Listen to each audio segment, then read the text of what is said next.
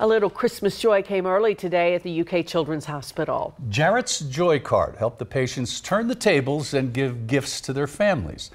The program is named after Jarrett, who was diagnosed with cancer 6 times over 11 years and began giving toys to other patients until his death in 2002.